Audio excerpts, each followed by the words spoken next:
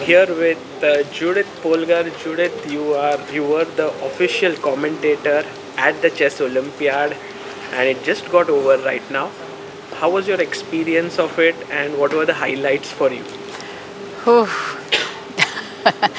Well, the Olympiad was amazing that it took place in India, and since I arrived to the airport, people were extremely happy to meet me. There were tons of fans, and I had to sign a lot, making selfies non-stop. How many selfies would you have done? More than 1,000, I believe. I don't know, but a lot. So whenever I came out from my room and going on the street, it was kind of endless. Also, when I visited the Shore Temple, I thought it's a little quiet, but then some people came to me also to ask some autograph.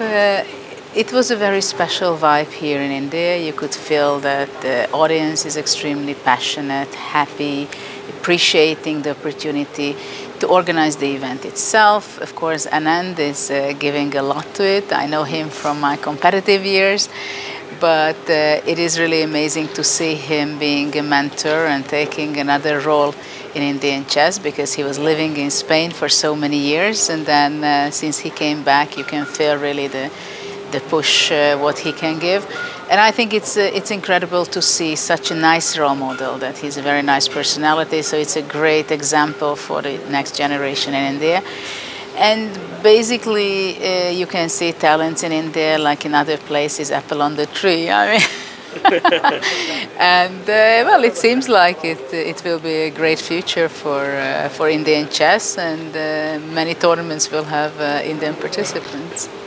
You yourself, I think, broke out on the world scene thanks to an Olympiad. Did you feel that something like this happened here as well? Well, of course, history is kind of was written in this Olympiad for several reasons. First of all, there was, well, the sad part was that Russia and China was not taking part. At the same time, there were quite a few teams who were extremely young, and we've seen an amazing run by Uzbekistan. We saw Gukesh, of course, Pragnananda, and that was quite amazing to see unfold how he won. Gukesh won one game after another, and well, there were other teams also, like Iranian teams, and generally you can see the youngsters coming up in many different countries, not only in India. What would you say as the sort of the player of the tournament for you based on the games that you saw? Well, I think it will be Gukesh, even though he finished with a very upsetting penultimate round in the Olympiad. But probably he's the player who we will see in the top scene very near future. Within a year, I think he's going to be playing in the top tournaments. Prague was in the little bit behind in this event because Gukesh was playing simply so well. So there is something, a new chapter in chess starts. And Uzbeks winning the gold medal, that's huge. As a team, they are definitely the team of the whole Olympiad, because somehow they could stay extremely stable. They didn't lose a single match, and somehow they worked together very well as a team. And their captain Ivan Sokolov gave probably a lot of support and a lot of good advices. So for their future, I think we're going to see them still quite a lot. And in the women's section, it was very well fought. I think India was in the lead throughout, but in the end, last day, everything changed. Well, the problem is that it happens many times. You will find very little events where individual events as well as team events, when somebody is the favorite, they go from round one until the very end being number one.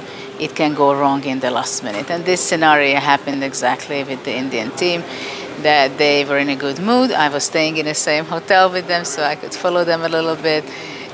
Tanya was playing incredibly well at some part of the event, but it seems like the last two rounds, it was somehow more tiring, not enough energy, and luck was also not on their side. And Judith, in India, did you go back with something special? I know you love Indian food, so was there something you liked tremendously here? I think this time it's the memory which I take and I will treasure for a long time. And lastly, I want to ask you, how was it commentating with your co-commentator Mihail Marin? It was interesting. He was not so experienced as I have more experience already, but it was nice debates about positions, and we were challenged by each other how we evaluate positions and what are our predictions and so on. So it was a nice experience. Well, thank you so much, Judith, for your time. And as always, it's a huge pleasure to have you at the venue where such events are happening. Thank you very much.